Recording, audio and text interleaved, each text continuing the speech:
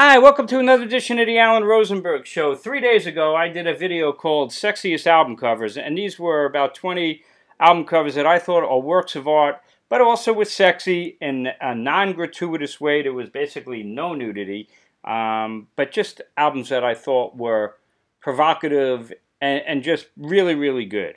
And as of today, it has 294 views. Now, my channel's not all that big, but I typically get a lot more than 294 views. And the reason why is because YouTube flagged it. They felt it was inappropriate. I don't know why. Because there's basically no nudity in that video whatsoever.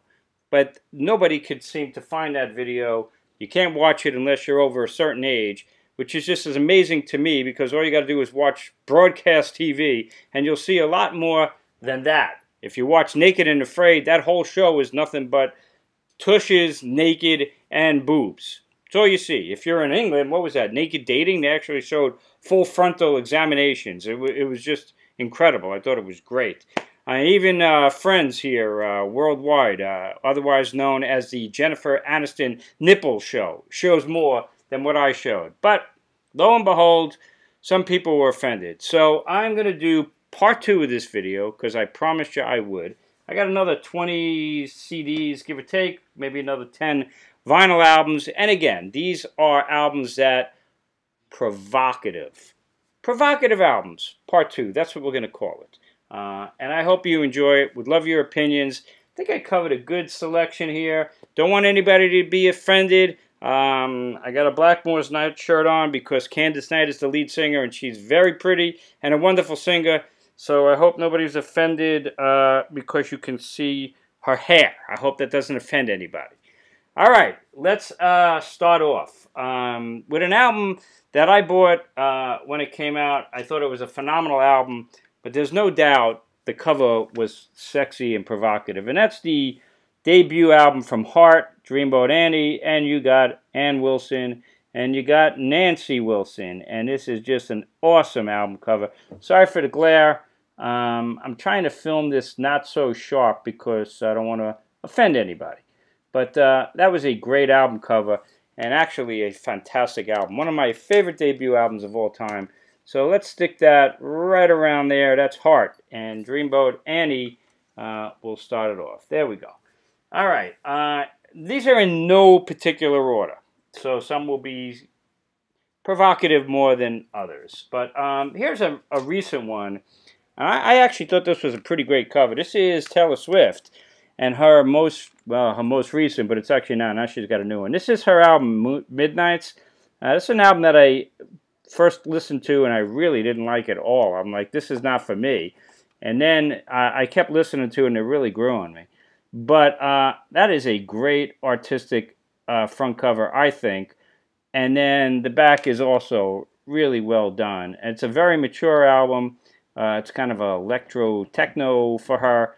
But, you know, this could have been like Joni Mitchell, Ricky Lee Jones in their day. And I think it's a really, really good album cover from an album that really grew on me, to be honest with you. So Taylor Swift and Midnights. This might be kind of an obvious one. Well, how am I going to show this one? Well, I can show you the cover. Remember in the 70s, the Ohio Players? Well, they're really famous because pretty much every one of their album covers has got naked women or naked body. Yeah, naked women, basically. That one, Honey, that was a really famous one. So this one, if you take it out and you kind of go like that, and I'm going to have to edit this because I don't want to offend anybody. So let's do a little editing. So this is the cover of Ohio Players' Gold, which is like a greatest hits album. And yeah, I had to cover her tushy because you certainly can't see that everywhere on national TV. But I don't want to offend anybody. So there's Ohio Players' Gold. And just an example of one of many Ohio Players albums that has women on there that are beautiful. So there you go. Let's put the Ohio Players in there. And geez, I hope I didn't offend anybody. So that's why I covered that up. Let's keep going. This one is Provocative. I think this is one of the greatest covers of all time. It's a jazz album by Bill Evans and Jim Hall, and it's called Undercurrent. And she's fully dressed, like floating underwater. And this is, in my opinion, one of the all-time great covers. And in a way, I do find it, it's certainly provocative. We'll use the word provocative. And that is kind of a provocative cover. I think it's a masterpiece. So Bill Evans, Jim Hall, and Undercurrent. I certainly don't think there's anything here that would offend anybody. I hope. If it does, get a life. Don't go to museums. All right, let's keep going. Well, this is one that I certainly can show. Let's do something. So there was a band, the Slits. You remember the Slits? It took a lot of guts. They did an album called Cut. Ooh, let's show this from a distance. Well, it showed all three of them topless. And I thought that was a gutsy move on their part and courageous. And I thought it was a really great album cover. So I just edited it. So this is the YouTube version of Cut by the Slits. Pretty famous album cover, and I like that, and it is provocative, certainly. So there is the Slits, and I guess we can put that one over yonder, over there. How does that sound? We'll do that? Okay, let's keep going. Oh, I think we're going to have to edit this one. This was a strange one. Yes, of course, always did amazing covers with Roger Dean, and then they took a break and they did this one, Going for the One. So I remember when this came out, I loved this album. It's one of my favorite Yes albums, but I just thought it was a bizarre thing that they did that. And it's just these kind of buildings that kind of reminded me of the World Trade Center, but it had a naked man. At least his bottom, right? Is that what you call it? His bum, as they would say over across the pond. So it's just a naked guy showing his bum, facing his bum. And there's a close-up. There's the YouTube version that I have to edit. But it's definitely an interesting, provocative cover. And really interesting for Yes. I still find that cover interesting and strange at the least. So there's that one. Let's keep going. Well, this one, I don't even know if I could show this one. This is Santana and their legendary album Abraxas. And a wonderful piece of art that has a woman kind of like that, and yeah, I can't really show that, can I? Because you could see parts of her. Let's completely destroy this work of art. So it kind of looks like something like that, and that is a woman there, but I can't show it to you right now. So go check out Abraxas's cover somewhere, because you could see it anywhere else. Certainly, nobody in their right mind would be offended by that, at least in my opinion. So there is Abraxas, and we will put that in here because that is a fantastic piece of work. We'll stick that over there. That'll work. Okay, let's keep going. Somebody suggested this one. I actually had thought of it, and I was on the fence, and they're kind of right. Back in the late 70s, Rod Stewart and his endless parade of girlfriends who were famous models and actresses. And this was a fun cover. Blondes Have More Fun. And the only problem with this cover is who's prettier, Rod Stewart or the woman? And there is the inside of it. So you got to go with sexy, provocative album covers. This is a good one from Rod Stewart. This is the album that, of course, features Do You Think I'm Sexy? So a lot of people thought Rod Stewart was sexy. So there we go. We'll put that over there. Here's a more recent one from the Rolling Stones. This one I think I can show it to you. This was what could have been a really good live record. Unfortunately, it's really not. But some good performances. This is a live one called Live Licks.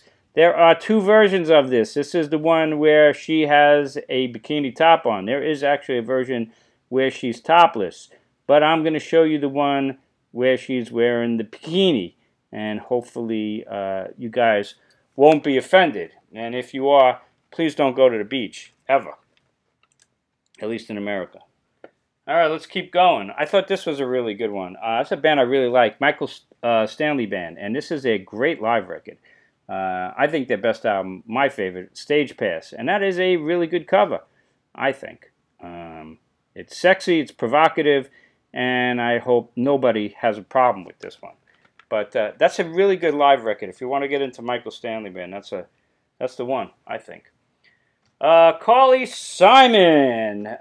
You could choose a bunch of her albums. Playing Possums, one that somebody mentioned, and I was thinking about that one. But I kind of prefer No Secrets. I'm not going to get too close because I don't want anybody to be offended. Certainly anybody who's never watched Friends, because this is basically every episode of Friends that you'll ever watch. But No Secrets from Carly Simon. A great cover. And we'll leave it at that. This is Liz Phair, her self-titled album. This is actually my favorite Liz Phair album. She took a lot of grief on this because they said she was a sellout. I don't care. I think it's a really good record. And that's the cover. And she's just holding the guitar provocatively. And that's the back cover. But I think that's a pretty good cover from Liz Phair's self-titled album. I like it. This is one that I always thought was really good, too. And this is the self-titled album from the band Free. And I just think this is a really cool cover. You know, it's clearly the outline of a woman. And when you look up, you see the universe. And I think that's just a great cover. And it is sexy in a way, and it is also provocative, but it's all in your imagination. So there you go. Great cover from Free. Love that one. This was kind of a provocative one. This was the third album from Foreigner, and this was called Head Games. And I don't know, you know, Head Games. It just really, I think it's just a cool cover. Sexy girl in a men's locker room. Looks like I'm not sure what she was up to or got caught doing or who knows. But it's a provocative cover that certainly I thought was kind of sexy in its time. And still like it. All right, let's keep going. Somebody mentioned this one. I would never have thought of this. But it is more like a romantic cover. And this is Bob Dylan's The Freewheelin' Bob Dylan, and it's just him and his girlfriend at the time, walking down the street of Greenwich Village, cuddling with each other. It's probably a little bit cold, and you know what? That is sexy and romantic, and it shows that sexy and romantic doesn't always, or maybe more often than not, doesn't have much to do with nudity, just love and feelings of attraction and things like that. That's a really cool cover, and that was a really good recommendation, so I will stick that over there. Definitely can't show this one, can I? This is Led Zeppelin, and you know what I could... It's The Houses of the Holy, which is a legendary cover by Hypnosis, and I think it was really only one child, or two, a brother and sister that they, you know, copied over and over again. But they are naked on the landscape that they filmed it at. It's definitely... I don't think I would call it provocative, but it's certainly interesting. The inside gatefold had that naked man holding the person up as well. So I actually think this is a great, great cover.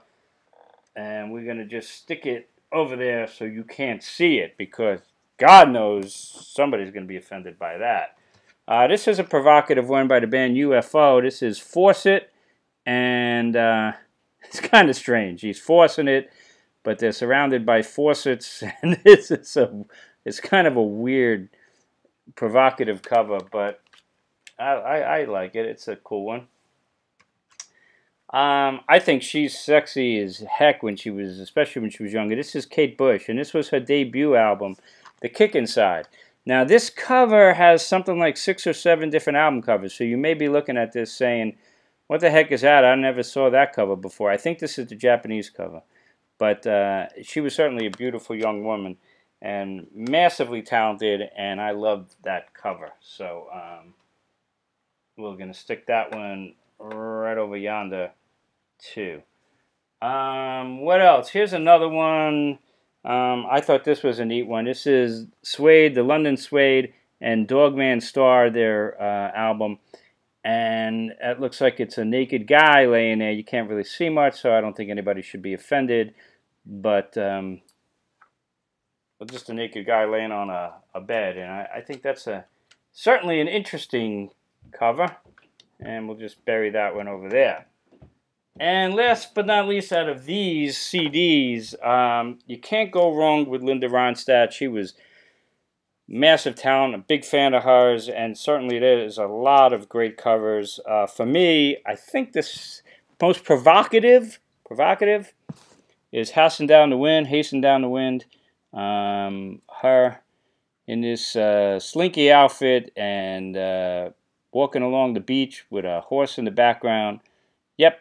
That is, to me, a very nice looking album cover from Linda Ronstadt, and she's got a bunch of those as well. So those are those. I am going to just quickly mention 2 that I do not find overly provocative or sexy in the slightest, but some people do. And one is this thing called the debut album from Photomaker, and this album cover won a lot of awards, but this album cover just creeps me out. I never understood the appeal of these beauty contests that they have for children, you know, and they make them up to look like women, and in a way that's kind of what they're doing there. Just creeps me out. So no offense, and I knew Lex, the guitarist in that band, and jammed with him a bunch of times, but not a fan of that. And this one I certainly can't show, and everybody's thinking of it, and that is the album cover from Blind Faith. And there it is, fully covered, so you can't see it. And if you don't know this cover, you'll have to look it up. But I'm not a fan of this cover. I'm not offended by it. It just doesn't appeal to me. So those are all the CDs. Now, there are still some cool ones, so I hope you're enjoying this. Let's talk some vinyl. And I showed you live licks from the Stones. There's 2 other Stones ones in here. I love, and I mean love, the album cover from Undercover. A lot of people don't like this one. This is the original one. I think this is great. This is the first pressing with the stickers, never removed. The back had the woman, and there's a tongue there covering, so we should be good with that. This is an album that I actually really, really like in general. I call it a great Stones album for Stones fans, and that is exactly what it is. It's a really good record. I think I've seen this on lots of videos, so I'm sure we're okay. This is Sticky Fingers, obviously, and it shows tight jeans of a man. A lot of people think that's Mick Jagger. It is actually not Mick Jagger. So there you go.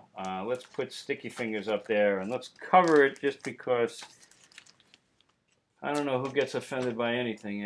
Everybody gets offended by something nowadays, right? Sticky Fingers is one of the most famous covers of all time, but we certainly don't want to offend anybody. Here's a Rolling Stones bootleg that I definitely can't show. But this was, they used the album cover from their '69 tour on this bootleg, and I love it. This is the Rolling Stones in concert, and, you know, so I think we should be okay. I'm covering her breasts, because God knows breasts are a filthy thing to see. But that was a cool bootleg album cover. And that was the, like I said, that was the tour program from the '69 tour. So I like that. And tour poster and the tour program. Guess it wasn't offensive in 1969. Now, who knows? Deborah Harry, I mentioned her in the last video. This is a provocative cover. H.R. Geiger did this one, and this is her first solo record, Cuckoo. And that absolutely stunning, beautiful face with a bunch of metal rods right through it. Strange cover, but provocative for sure, and appealing in its own way. We'll hold off for a second. Here, remember this one, Tanya Tucker? This is one that you get just because the cover. This was Tanya Tucker and TNT, and this was a latter date Tanya Tucker album, I guess. And there was the inner gatefolds. Let's see if you can see it there. There you go. Now, can you see it? There we go. She was pretty hot, Tanya Tucker, and holding dynamite and TNT. So that was a great cover back in the day. And what about this? Was the cover of Grand Funk, not Sexy or Provocative, but this certainly was inside for women or men who like looking at naked men. There's Grand Funk Railroad. The inside of We're an American Band. That was worth seeing. What else? Talking about Grand Funk, this was not a sexy album cover or provocative in my mind. This is their album called What's Funk? I don't know, woman in bikini with jumper cables with a phallic type building in the background. I don't know. Didn't do much for me, but maybe it does something for you. So there you go. What else we got?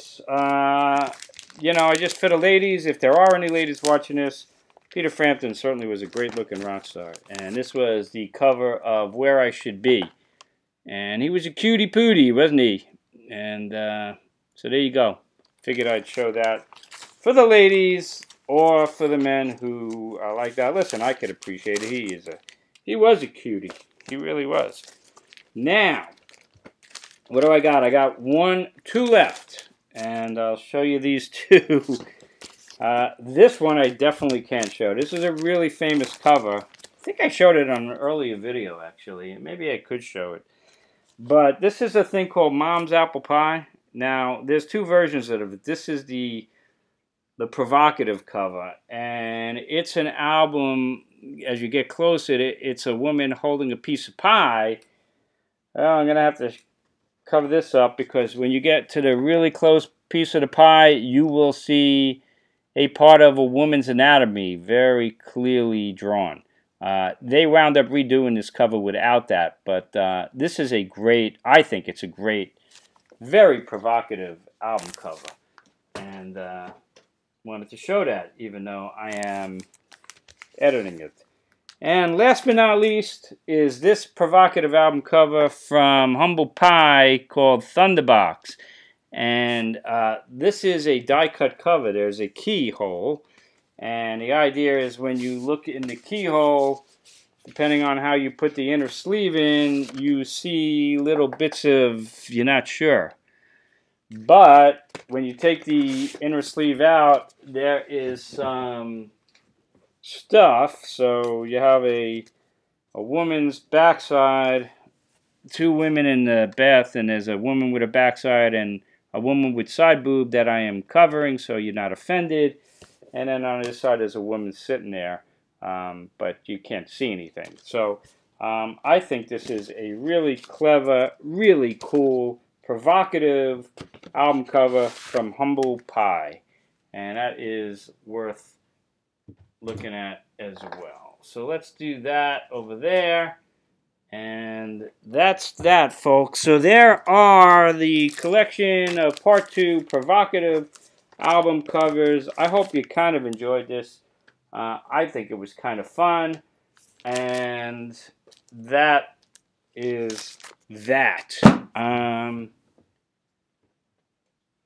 That's it. I hope you enjoyed that. Let me know what you think. I appreciate your loyalty. Hopefully you'll be able to watch this video. And if you do, check out the Part 1 video if they let you see it.